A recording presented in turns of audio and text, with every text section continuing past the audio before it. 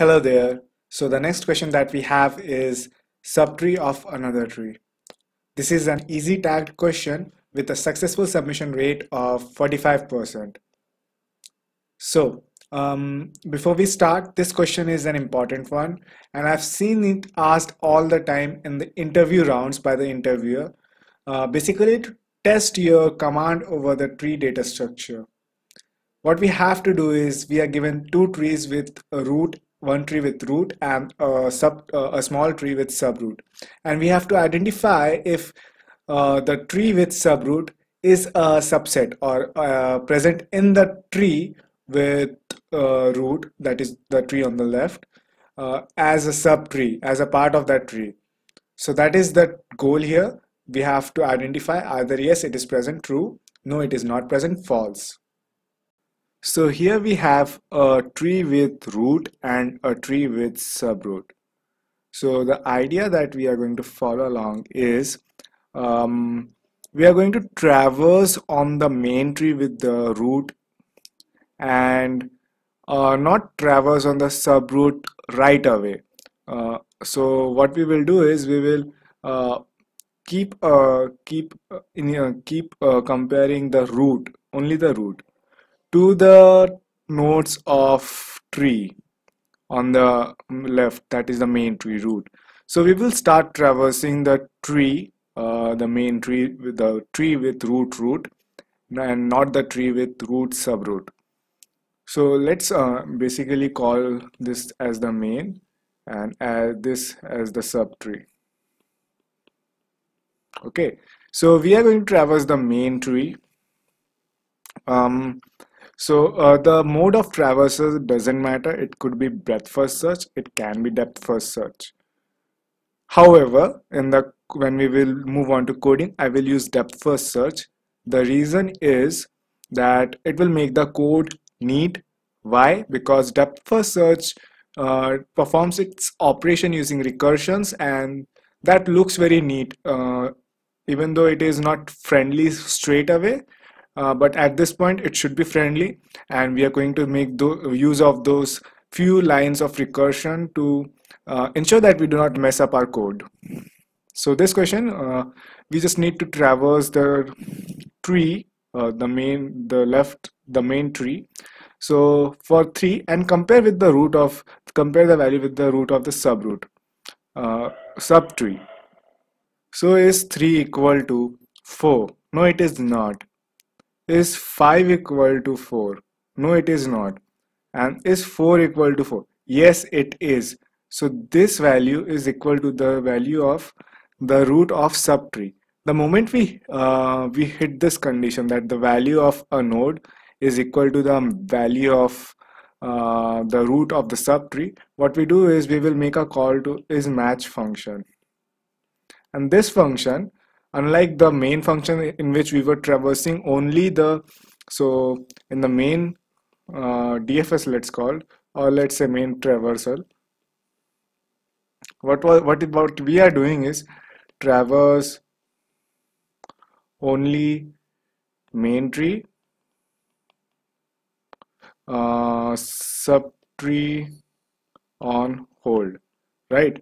And the moment we hit this condition where a node of the while traversing the main tree where a node is equal in value to the root of the subtree, what we will do is we will make a call to this isMatch function, and here what will happen is we traverse both trees parallelly. That is, now I will move on to the left child of the main tree as well as the left child of the subtree, and then compare the child. If they are both equal, I'll do the same for right and their ancestor, if any. So that is what I'm going to do. I'm going to parallelly traverse both the trees and compare the node values. And if at any point I find that there is an incompatibility in the match, I will stop right there and return false. No, the subtree is not present over the main tree for this starting with this root. So the idea is that just that we traverse the main tree, not the subtree, But the moment we find the condition where the node value is equal to the subtree, we start traversing using an isMatch function where we traverse the child of main tree and the subtree as well. And if all the nodes from their match, we return true, that yes, there is a possible subtree present in the main tree. If not, we move on as if nothing happened. So what will happen is we will check for node 1. Is 1 equal to 4? No, it is not. Is 2 equal to 4? No, it is not. So we ended the entire traversal of the main tree and we never found a pattern. In this case we did, but if we didn't, we will just say no, we will return false here instead of true. But here for the node with 4, we found an exact copy, exact subtree present. So we stopped right there and returned true. Now, this might sound a lot if you begin to think from the coding perspective, but don't be scared. It's not that much. We just have to do 2 traversals and we'll shift right to the editor and perform or implement it right now. So I'll begin by initializing a flag variable and set it to false, and this is going to be a global variable. The role is that it is going to signify if I have found a subtree in the tree. So initially, no, I haven't found it. The moment I'll find that subtree in the tree, I'll tweak it to true. Next on, I'm going to initialize my function isMatch, which as an argument will take the root and subroot node pointers, and for now I'll just pass it. We'll look at this function later. Then we will start with defining the DFS function, depth first search function, the main function, and it is going to take as an argument the root and subroot. And remember, we are in this function only going to traverse the tree with root and not the tree with subroot. So what we are basically doing is if flag equal to true, that is if inside this function, obviously this is DFS, so recursion will take place. So if inside this function the flag is true, just return. No need to waste any time or resources. Otherwise, we will proceed with if root.val equal to subroot.val. And this root is not just the root, it will be like the nodes from the main tree. So if root val is equal to subroot.val, we are going to try matching them. That is, we will make a call to isMatch function, and that will return us the flag. Like the roots matched, but are they perfectly matching? Is the entire subtree present in the tree? So isMatch will check that and return a flag value, and that will update the flag. Other than that, we will proceed with the very typical depth first search. That is, if there is a left child, we will perform depth first search on the left child of the tree. And remember, the subtree is going to be constant. We are not changing that. We are not traversing it in this function. So again, if there is a right child, we will traverse to the right child and perform the depth first search. So this function will make a recursion call for the right child, and subroot is as it is. Now outside this function, I want to run this function, and starting with root and subroot as arguments from the main function, and I'll return flag 0, that is the global flag value, as the output for the function, that is true or false. So let's see what we can do in this function.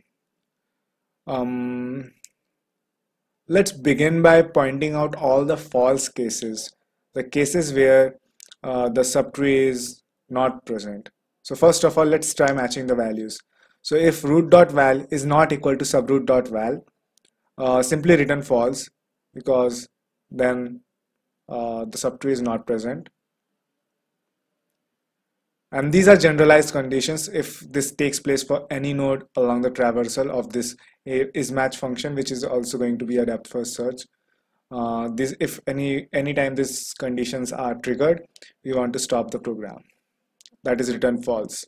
This condition is that if there is a right child on the main tree, but there is no right child on the subtree, or if there is a left child on the main tree, but there is no left child on the subtree, return false, because the structure is not matching.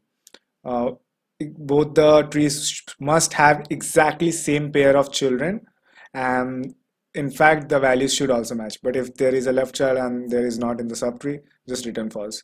And similar is true for if there is not a left child or not a right child on the main tree, but there is one on subtree. Again, we want to return false. So this condition is going to make sure of that.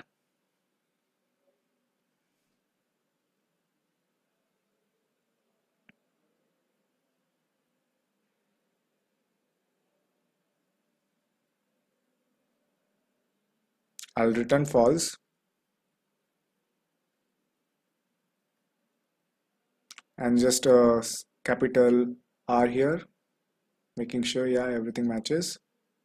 Now, if none of the above conditions were true and we have reached this else block, it means that we are right on track and we need to proceed. So the logics are going to be like, so if both the trees have a left child, what I want to do is better I make the variables more meaningful. So x is going to be left match and y is going to be right match, and they both are set to true by initialized as true. And here I'm going to verify update them. So left match is equal to recursion call to isMatch function, and in the arguments I am shifting both the roots to their left children. So we are traversing both the trees now in the depth first in this isMatch function. So as we discussed earlier on the whiteboard, that is we are just implementing that approach. And for the right match as well, I'm going to make a recursion call to isMatch function and make the traversal to both the right children of both the trees with root and subroot. And I will return true only if the left match is true and right match is true. That is, both the left and right nodes are matching. So I will use AND logical and I'll return that. I'll run the code to immediately just check if syntax is right. And no, it's not. Something's wrong here. So it's not, okay, it's not tight, it's right.